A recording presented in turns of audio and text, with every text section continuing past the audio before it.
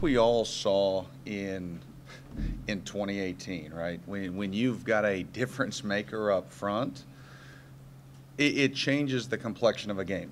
So obviously, as many difference makers up there as opposed to just rolling bodies, it makes a huge difference.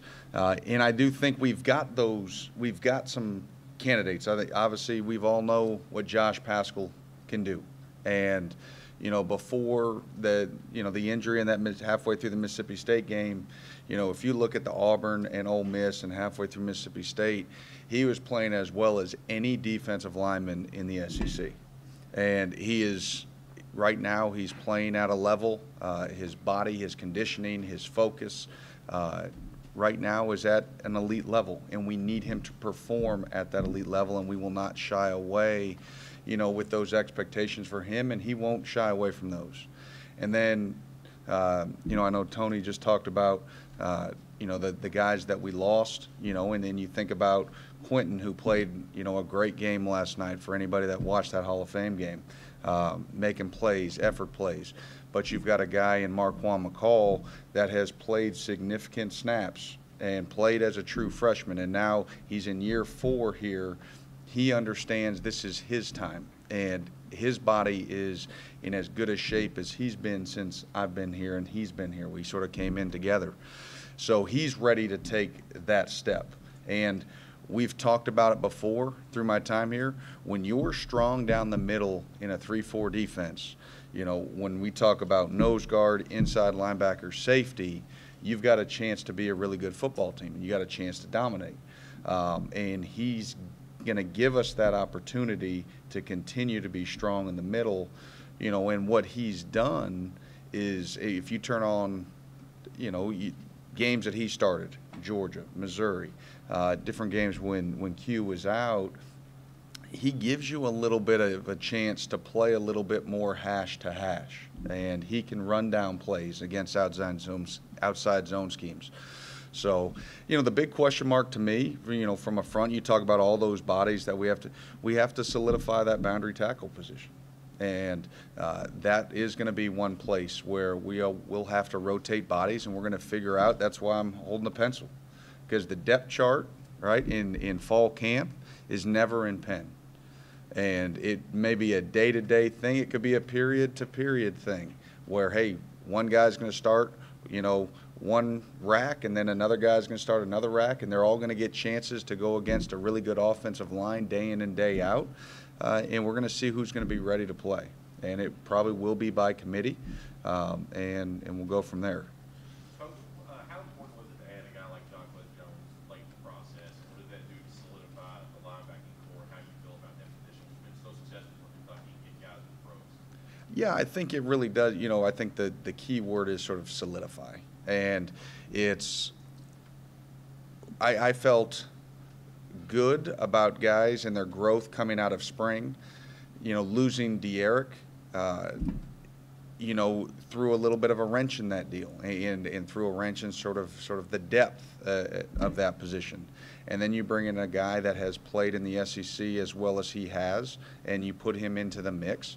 The thing that I can say, about Quez is that he's been able to come in and he fits. He fits the culture. He's melded right with our guys. He loves them. They love him. It's like he's been here for a long time, and that's a positive. And that's always, you hold your breath a little bit when you go into the portal, because you just don't know how it's always gonna fit. And he fits right in. It'll allow us to have really good competition. Excited to see what Jared Casey can do. And obviously DeAndre is still sort of the stalwart in that room, and he makes that room go. He's the glue, and I'm looking forward to seeing him take another step this year as well. And I think he's primed and ready to do that. But we got to keep him healthy. But I know Coach had mentioned, Coach Ed and Coach Hill, they do just an unbelievable job in that strength and conditioning part. And our guys look ready to go, and they look ready to compete. So itching to get out there today. Coach, what about Justin Rogers? Yeah. Is he in the mix okay? He is. So, when you talk about Marquand McCall, obviously he's sort of solidified his spot, there at nose. But we all know a nose can't play 70, 80 snaps in a game. You've got to be able to rotate that position, and you can't fall off. I think the big thing when you think about Justin, you think about Josiah, and then those other freshmen, the Ribkas, the Salmonalis, the Oxes,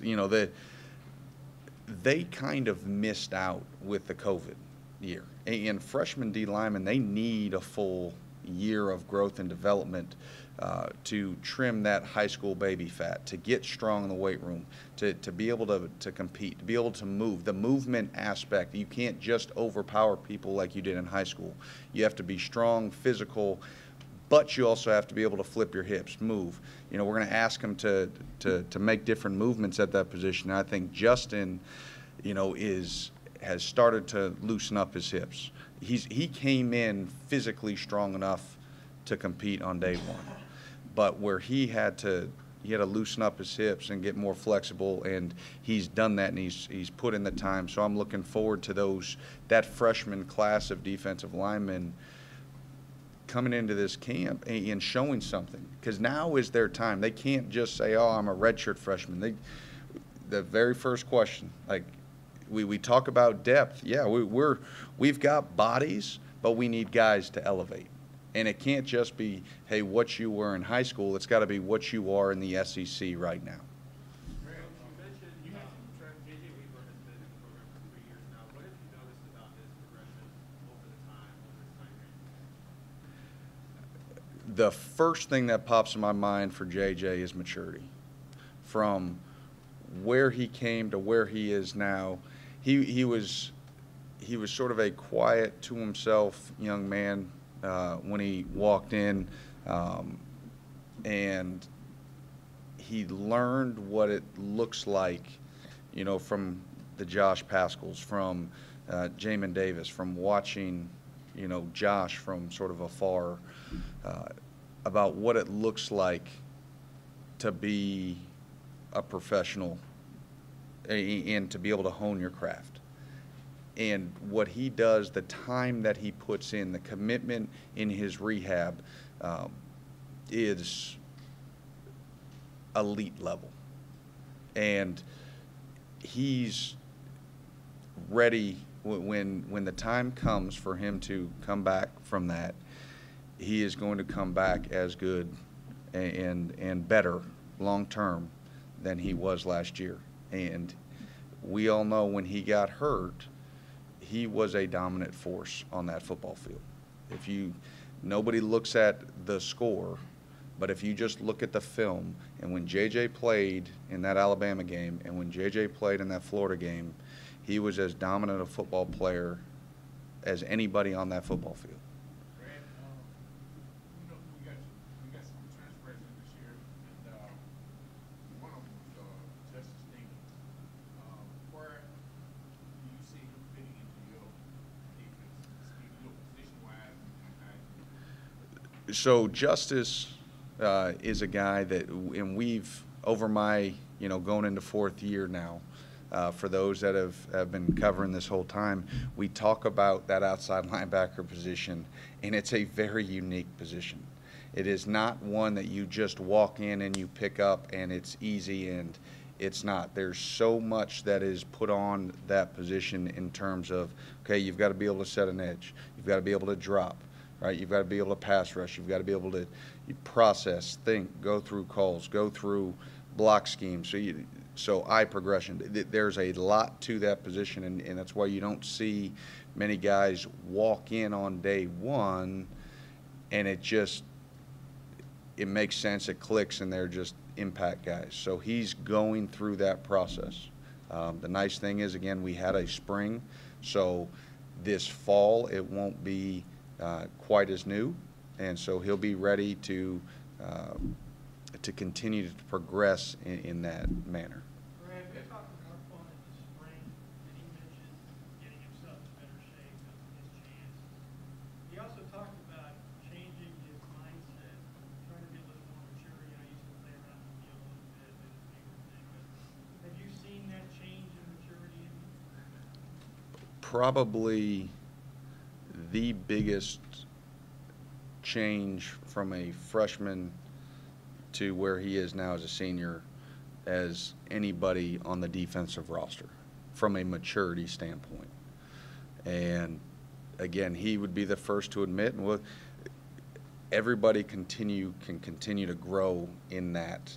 That is not a end game process, but he is ready. And I think you saw, and we talked about it in the spring, that when he was the starter, there was a more dialed in focus in those games last year.